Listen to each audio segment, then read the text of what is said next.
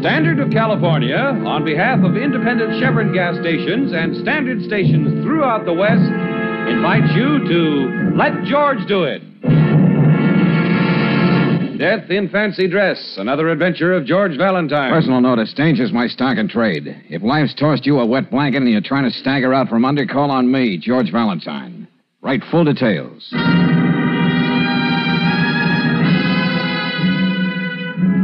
My dear Mr. Valentine, because of a hobby that's dear to my heart and certainly innocent enough, I've received several threats on my life of late. I'm aware that this can't be of world-shaking importance, but it is a confounded nuisance to me. If you decide to take pity on me and come to my rescue, please drop in at my apartment, the Hampshire Towers. Apartment at the Hampshire Towers tomorrow afternoon at 2 o'clock. Would you verify this appointment by phone? Signed, Lloyd Bascom. Oh, dear old Bascom, whoever he is. Several threats on his life, and he loses composure completely. Well, at least he did admit it was a confounded nuisance. I suppose if some scoundrel sprayed him with a shotgun, our friend would say it was a blasted annoyance. Yeah, well, what intrigues me is this gentleman's hobby. What does he collect, atomic secrets? Hey, you know, Brooksy, I've always wanted to find an exciting pastime for my spare moments.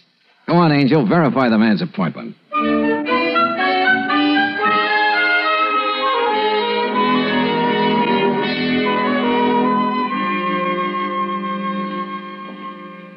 Well, here we are. My trophy room, you might call it. Mr. Bascom, all I see is a lot of junk. Yes. Now, take this particular piece of junk. A broken wine glass. The one with which Lucy Graham plunged her coming-out party into a furor. She practically gouged Tony Warren's eye out with it while she was deep in her cups. Uh-huh. I bought it from the caterers. As you see, I have it all neatly tagged. The occasion, the date, etc.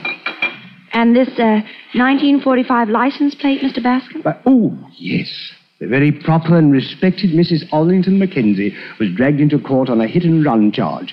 That's the plate off her Duesenberg. I bribed her chauffeur to get it. Oh, it was a beautiful scandal. Ah, well, I can see where this sort of thing wouldn't make you the most popular boy in your set, Bascom. I could not help being born with a silver spoon. But there's nothing to prevent me from reminding my friends of their more scandalous escapades. Now, look here. This lovely lock of red hair. A very lurid story goes with this. If you like, you gentlemen can retire to the smoking car. No, this little affair was quite well publicized. Celeste Dupre, the nightclub singer who was accused of the murder of Malcolm Gardner, the broker. She was acquitted. Dear me, I wonder whatever happened to the dear girl. Now, over here... Yeah, well, we get the general idea, Bascom. This is your private wax museum of dead scandals you like to keep alive. Oh, well put, Valentine. I must remember that phrase when I show off my collection at my next party. You mean you deliberately keep bringing up all this? Oh, pardon me. I'll see who's at the door. Huh. Man after my own heart. Yeah. If you're not careful, Angel, he'll cut it out and put it in his collection. What surprises me is that Mr. Bascom's been allowed to go on breathing this long. What's the matter with you, Reynolds? I didn't come here to talk. What is the matter? Have you lost your mind? George. Yes, maybe I have. Stop it, Reynolds, you fool! Valentine! Kill you! Come on, boys, break it up. You heard me, friends. Get off of him. Get out of my way! Now, listen, Buster, don't make me hang you up to dry. I'm a peace-loving man. What else have you got here that belongs to my wife, Bascom? I don't know what you're talking about. Oh, yes, you do. You see, I found those letters you left under the Christmas tree. Very well, you found them. I'm as good as my word. I promised Donna I'd let her have them back to the present. But too bad you had to find them. The package wasn't addressed to you, Reynolds. Never mind that. I burned them without telling her I saw them. That's too bad.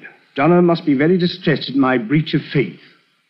Now, Reynolds, if you don't mind, I do have company. Oh, don't mind us. I don't know how much Donna paid you for them. Lord knows she's the one with the money. I don't care. But if you have anything else of hers that you can hold over her, I swear I'll break your filthy neck. Just remember that. Oh, dear. See what I mean, Valentine? No. Suppose you draw me a diagram. You've already earned part of your fee when you hauled Reynolds off me. That was on the house, Bascom. What do you mean? I think he means it's no go. If you want protection, you better call out the National Guard. Put it another way, I don't like your idea of fun. I don't like your museum, and I particularly don't like you. Now, wait a minute, Let's Valentine. get going, Brooksy. I don't want to be late for my paper route. Hey, hold it a minute, Angel. What is it, George? Anything wrong, Reynolds? What? Oh, I was just sitting here trying to calm down. I had a few drinks before, and... Yeah, you're looking pretty bad shape. Hey, let me have the wheel. I'll take you home. Hop in the back, Brooksy.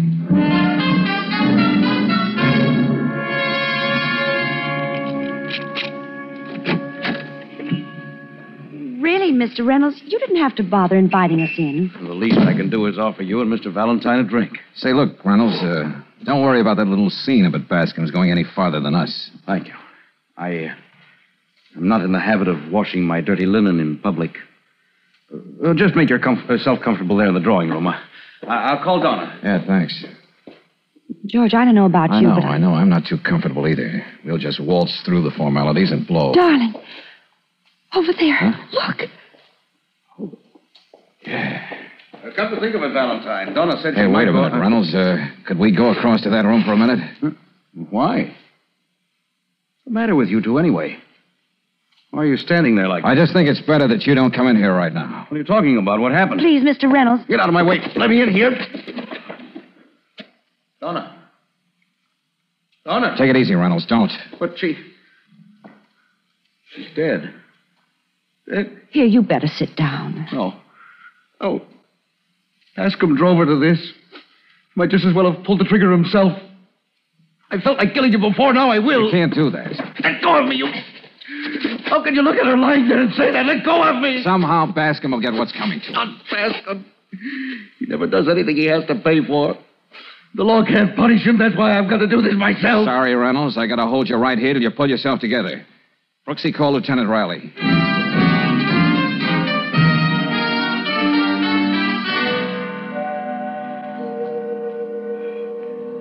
All right, Valentine, here it is. Yeah, Lieutenant. Between the medical examiner's report and my amateur sleuthing, it's just what you thought it was when you walked into that room across the hall. Suicide, pure and simple. I wasn't questioning that. What? Then what were you questioning? Why did you drag me into the case? Just for old lang syne? Oh, well, it just seemed a good idea at the time. It isn't easy, Lieutenant, to know that a man has driven a woman to suicide and not try to do something about him. Okay, Valentine. I know your heart's in the right place, but look, chum boy, why don't you grow up? There's a lot of slimy characters in this world. But, Lieutenant Riley, we know Bascom was blackmailing Mrs. Reynolds. Oh, do we? All I know is she wrote him some silly letters and he was gallant enough to return them to her as a Christmas present. If anything, that makes him out just Ginger Peach. You know, I'd give a lot to get something on that guy. Go to it, chum boy. Go to it. But remember, keep it legal. Now I gotta mosey along. Oh, Reynolds. Leaving, Lieutenant. Yes, there's nothing more for me to do. I'm sorry about everything. Well, so long, Valentine, and good luck. So long. I suppose I should thank you for holding me back before, Valentine. I don't know what I would have done. Skip it. But there's something else, Reynolds. Yes? Nobody can go racketeering with other people's lives without making at least one bad slip somewhere along the line. It seems there are others who feel like you do and would like to see Bascom dead. I want to find out why. What's that? I want you to hire me to look into our friends, past and present. See if I can find that one little slip. Is it a deal? I suppose so, sure. Okay, you got yourself $1 a year, man. It may take you years. That's okay, Reynolds. This is going to be a labor of love.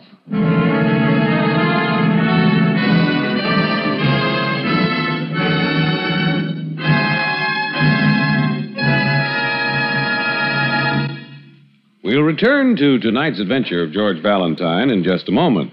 Meanwhile, a word from a wise motorist. Can you imagine driving around the world not once, but 4 times without an engine repair? Well, in actual mileage, one man has driven even farther than that on compounded RPM motor oil and without an engine repair. His name is George M. Hollingsworth, an insurance agent in Bakersfield, California. Here's what Mr. Hollingsworth said. Quote, "One of my cars has gone 123,000 miles on RPM without engine repairs." Unquote. And lots of Western motorists have told us they've driven 7 and 8 years on RPM without engine repairs. Thousands of others have learned that RPM pays its own way many times over. For RPM is compounded to stop carbon trouble, to guard engine hot spots left bare and exposed to wear by ordinary motor oils, and to keep the whole engine system cleaner. Try RPM motor oil tomorrow. Get it at any standard station or any independent Chevron gas station where they say and mean, we'll take better care of your car.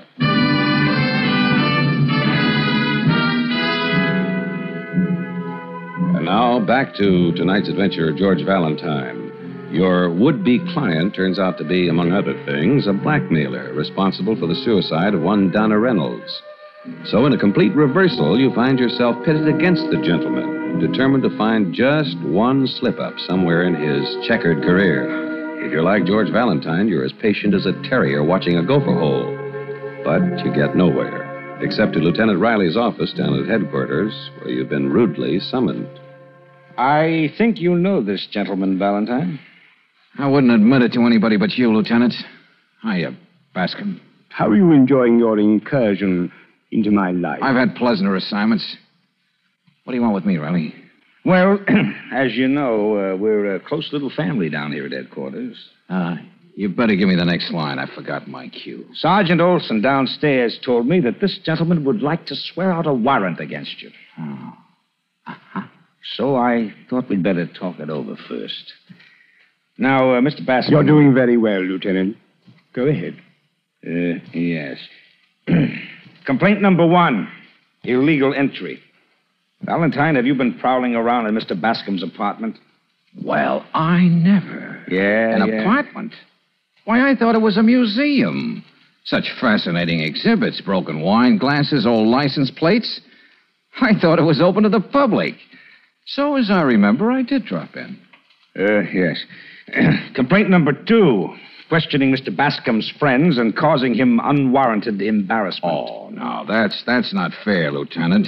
Sure, I talked to a lot of people who knew this, gentleman, but not one of them would admit to being his friend. Come now, Valentine. Let's not have a battle of wits. You're so unequipped. Touche, Mr. Bascom, touche. Cliché, Mr. Valentine, cliché. What the devil's going on here? In 2 words of 2 syllables, Lieutenant. If he doesn't stop bothering me, I shall expect that warrant to be served. I think that will be all. Good day. Lieutenant, did you get that? Can you tie that monkey? Now, look here, Valentine. We've broken bread together. Mrs. Riley likes you, well, like a son. Yeah, and I think of her every time I hear an Irish tenor. I told you to keep it legal when it comes to Bascom. He and the commissioner have mutual friends. I gotta find a lead. There's gotta be one. Well, why do you keep saying that? Just because of some letters between him and the late Mrs. Reynolds, this drawing room character suddenly becomes Jack the Ripper. What have you found anyway? Oh, nothing much, Lieutenant, nothing much. We checked most of the people on those tags in his collection. They all hate his guts but won't say anything. Okay, but remember, pal, I warned you. Hello, Lieutenant. May I come in? Oh, Brooks. Sure. You told me to meet you downstairs. Yeah, I know. Sometimes I'm just an old chatterbox. What'd you find out, Angel? Well, the last anybody heard of Celeste Dupre was 2 years ago. She was working in Jake Swansea's cocktail bar out on Fulton Boulevard. Celeste Dupre, how's she mixed up in this? One of her beautiful Titian locks is in Bascom's collection of mementos. Remember, she was accused of murder once? I was going to stop by at Swansea's new club. I thought I'd better talk to you first, darling. Good girl, Brooksy, good girl. We'll go over and have a talk with Jake right now.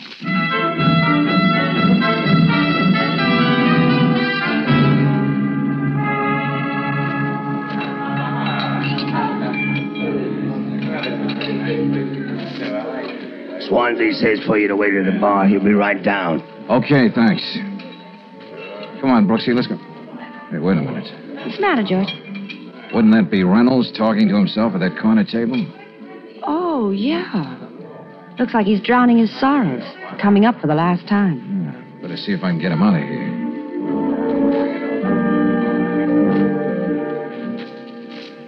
Hello, Reynolds. Huh?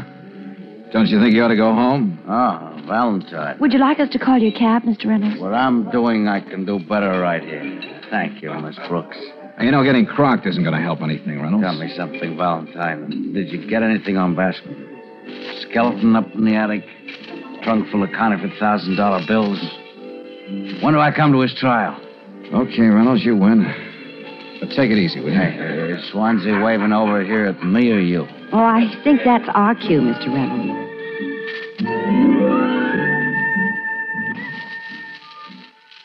Look, Valentine, if Reynolds is a friend of yours, maybe you can get him home. He's been here like that every day. Oh, he'll snap out of it. Look, Swansea, maybe you can help me. Sure, sit down. Can I get you anything, Miss Brooks? No, thanks. What can you tell me about Celeste Dupre? Well, Swansea? Cigarette? You didn't answer my question. Why don't you leave that kid alone? Didn't she have enough trouble back there being accused of murder and everything? Didn't she work for you once? Yeah. After it happened, I was the only one that'd give her a job.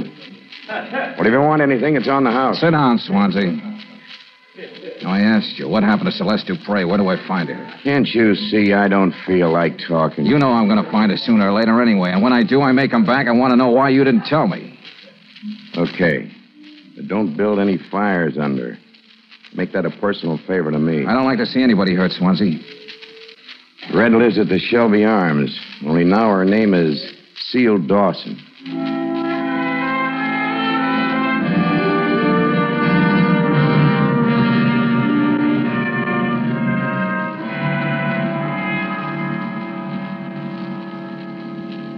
Police? Not exactly, Celeste, or do you prefer Seal? Does it matter? Now, my name's Valentine. I'd like you to answer a few questions. Just whom do you represent? In this case, Valentine, as much as anybody else. I can't keep you from asking questions. Why did you give Lloyd Bascom a lock of your hair? What did you... And when did he give you for it? He usually pays for mementos like that. Why don't you leave me alone? I hate to come at you from left field like that, but sometimes it gets results. Oh, during my trial, Bascom asked me for a lock of my hair. I didn't see any harm in giving it to him. The one I saw looked like a recent acquisition. But we'll let that rest. It's not too bad. What do you mean? Well, you've done pretty well for yourself, Celeste. This teepee you live in must run you quite a nut. What do you do for a living? I model clothes. The wampum a model gets wouldn't rent a doghouse in this neighborhood. Now, suppose we get out of... Excuse me. Hello? Yes. Yes, that's right. I didn't expect you to call. Oh, you should. Take your hand off the phone. Say what I tell you, Celeste, and I'm not fooling. Valentine just left. Go on. Valentine just left. What's that? Tell him you want to see him. Get right over here because it's important. No, nothing's wrong. But I wish you'd come over. Yes, very important. Goodbye. I believe you would have hit me if I didn't play parrot for you. Could be, Red, could be. I'm not on my best behavior these days. You don't know who that was. Could have been my cousin from 29 Palms. Whoever it was, Celeste, I'll be waiting downstairs in front of the house to greet him.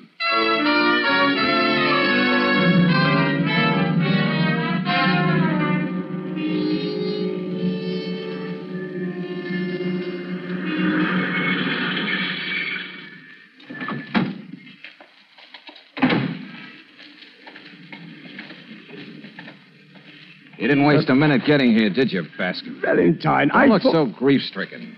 Celeste didn't cross you. She had to say what I told her. Oh, dear, you're turning into quite a problem. Yeah, well, let's go up and join Celeste. We have a lot to talk about, you and I, including why you called her to see if I was here. You first, Bascom. Yes, I could stand a drink of that. As I recall, when we first met, you were wondering what became of Celeste Dupre. Oh, that. Well, there you are, Bascom. Hey, Reynolds. I was waiting for you. I'm going to kill you. Oh, hey. Don't drop that, Reynolds. Stop that. Let go of me. He's getting away. I followed him here. Come on. You let go. One of those bullets nearly had my name on it. You're hurt? I didn't expect you. Come on, it's just a scratch. Now, let's get out of here. Cops will be flocking around here any minute. Yes. I'll talk to you later.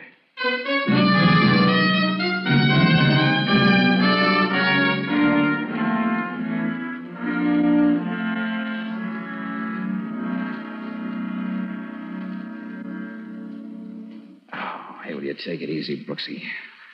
All the pieces of the puzzle are there, but it's still a puzzle. All right, but hold your arms still. Bascom is in the middle of something big. It may be genteel, but it's against the law. Now, what could it be? Do you think that... Ouch! Hey, look, Angel, stop fussing, will you? It's only a scratch. Well, it could have been more than that. Darling, why don't you let this thing ride? Somebody's going to make a little hole in you yet. Anyway, Reynolds isn't going to rest till he gets Bascom, and there's nothing you can do about it. Think of him, hiding there in the lobby, waiting. If only... Sure, that's it. Just like that. Wham, zowie. Are you off on another tizzy? What is it now? Go on, Brooksy, beat it. Take a walk for yourself. Buy yourself some saltwater taffy. Will you get off the banter wagon and tell me what this is all about? If you want to find out, meet me at Lieutenant Riley's in about an hour. Now go on. Oh, all right.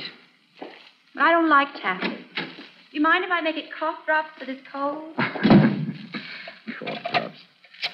Oh, Brooksy, baby, you put your finger right on it. Ooh, doll. Hey, operator. Let me have the phone number of Jake Swansea's Club 18.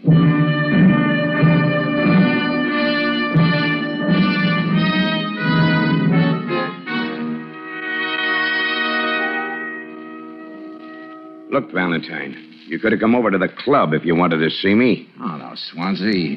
You wouldn't want anything like this to happen in your club. Hey, what? What is that for? What's the play? I gotta get you in the mood to talk about the tie-up between you and Celeste and Bascom. They say around town you're a little buzz-headed.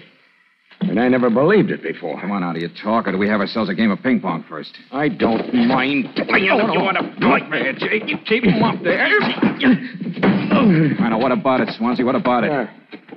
Smart guy, huh? I'll put my knee right through you if you don't open up. All right. Okay. Just lay there. Catch your breath. What do you want to ask me? First, I'm going to tell you. Yeah? What? You're not just mixed up in blackmail, Buster. There's murder involved. Go on. You know about it, and you profit by it. That's being an accessory after the fact. They lock you away for that. Yeah. I see what you mean, Valentine. Okay, now you're being bright. If you play it smart, maybe they'll go easy on you. You win. I guess this calls for a drink. Yeah, Swansea. And a little trip down to headquarters.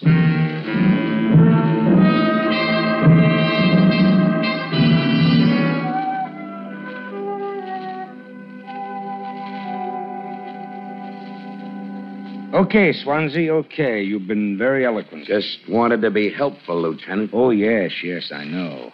Well, now you can join Miss Dupre in the other office.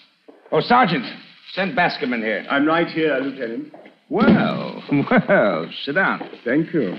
Oh, Valentine, you look a mess. Fighting again? Yeah. But it was worth it just for this one little occasion. Bascom, you met Celeste during a trial. What of it? You were looking for mementos for your collection. You didn't get one until some time after. Well, you and she got to know each other, rather well. But don't expect any comments from me. You're spinning this fairy tale. All right, then, Bascom, shut up.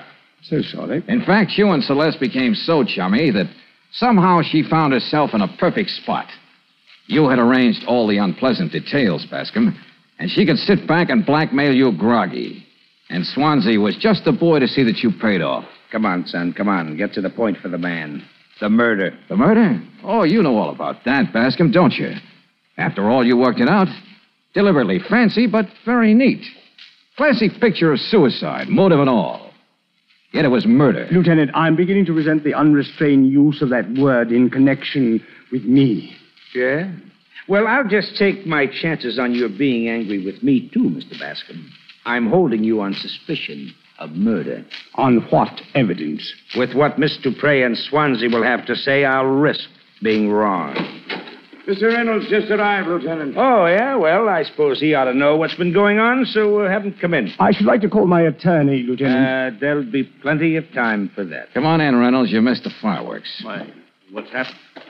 Well, this should give you some satisfaction. We're holding Bascom for the murder of your wife. What's that? Did you say murder? Yes. Oh, Sergeant, take this guy away now. Huh? All right, come on now, this way. Oh, wait a minute. Hold it, Sergeant. I don't want you to make 2 trips. What's this, Valentine? Don't rush me, Lieutenant. Tonight, when you were pouring shots at Bascom, you were really trying to kill me, Reynolds.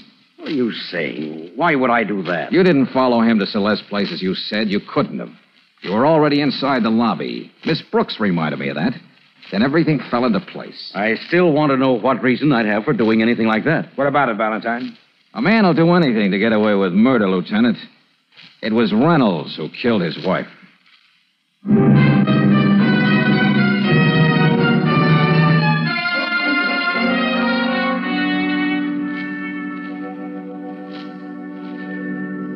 Ouch.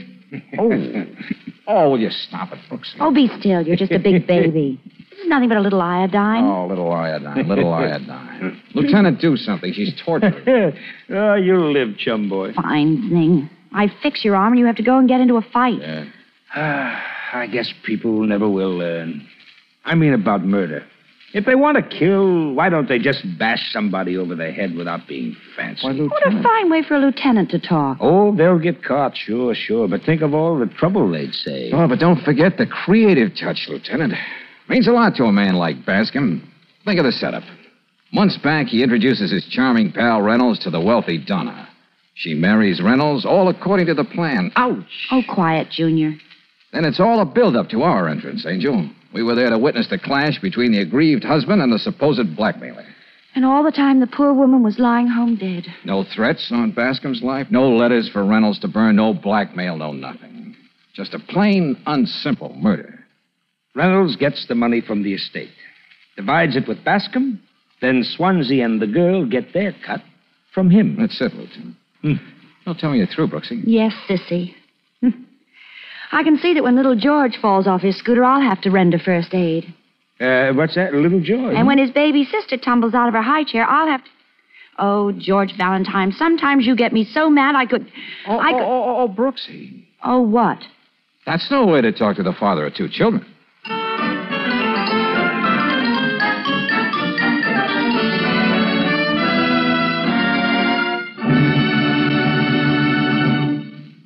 With 1949 just 4 days away, probably you've got your list of New Year's resolutions well started. But how about putting this resolution near the top of your list? Why not promise yourself to get the most out of your car? To do this, make sure you ask for Chevron Supreme gasoline, the premium quality gasoline that you can get at all standard stations and independent Chevron gas stations. The reason Chevron Supreme allows your car to do its very best is that it's fortified with high-octane blending agents. These blending agents give your car smoother acceleration on the straightaway, smoother power, and extra power on the steepest hills.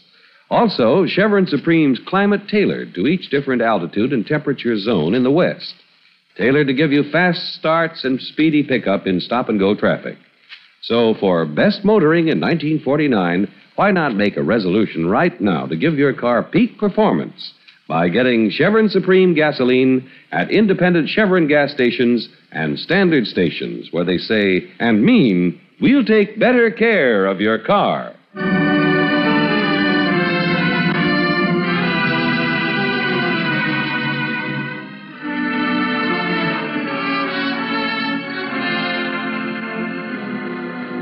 Next Monday night, a new case for George, murder and one to go. Tonight's adventure of George Valentine has been brought to you by Standard of California on behalf of independent Chevron gas stations and standard stations throughout the West. Let George Do It stars Robert Bailey as George with Frances Robinson as Claire. Wally Mayer appears as Lieutenant Riley. Tonight's story was written by David Victor and Herbert Little Jr. and directed by Don Clark. Also heard in the cast were Jay Novello as Lloyd Bascom, Louis Van Ruten as Reynolds, Gloria Blondell as Celeste, and Ken Christie as Swansea. The music is composed and conducted by Eddie Dunstetter. Your announcer, John Heaston. Listen again next week for Murder and One to Go on Let George Do It. Remember, next week, those listeners who are now in standard time states will hear this broadcast 1 hour later.